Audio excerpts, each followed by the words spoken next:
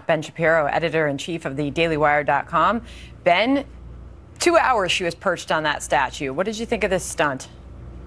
I mean, it's idiotic. They then had to evacuate the entire island because they decided to do the stunt. The real issue with the stunt is not that someone is pulling a public relations ploy in order to get media attention. People do this sort of thing all the time. The point is this actually productive for her cause? Like, let's say that you were her, you were she, and you thought that you were going to bring attention to this particular cause. Is the best way to do that to climb up on the Statue of Liberty and annoy everyone in the country on the 4th of July? What's the answer to that question? Did she win over any supporters with this?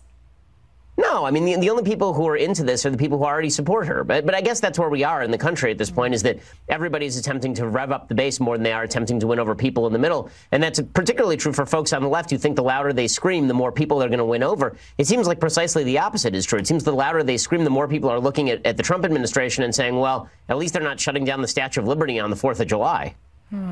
She was taking advice from Michael Moore, as you just heard him earlier. We have to, in his words, put our bodies on the line to stop Trump. Is this what the far left movement is pushing for at this point?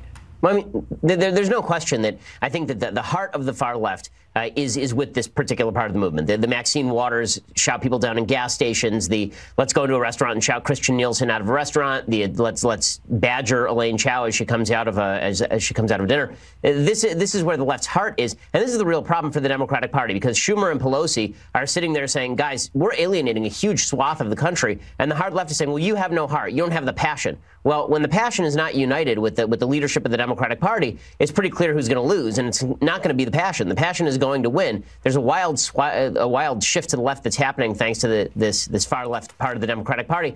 It doesn't bode well for them in future election cycles if they continue it, which I suppose is fine with me. Well, obviously, the 28-year-old Democrat socialist brought a lot of attention to this. The Hill, a piece in The Hill this morning, progressives poised to shape agenda if Dems take back House. Is that the case? I mean, there's no question that they believe that all of the spirit is with the Bernie Sanders left of the movement. Now, what's really fascinating is that there was sort of a gap between the intersectional left and the Bernie Sanders left. A lot of the people on the intersectional left, people who thought about identity politics and race, they said that Bernie Sanders wasn't paying enough attention to issues of race and sexual orientation and sex, that he was almost too focused on socialism. Ocasio-Cortez is doing a good job of bridging that gap because she is an intersectional candidate. Obviously, she's of minority ethnicity and she's a woman, and she's also preaching Bernie Sanders socialism, and that's why the party is seeing her as this sort of great uniting figure, even though she is as radical can be. You know, you wonder if they risk turning off some of their own voters going this far to the left, but it is something that we're watching, and clearly the world was watching as that woman scaled the Statue of Liberty on Independence Day yesterday. Ben Shapiro, thank you.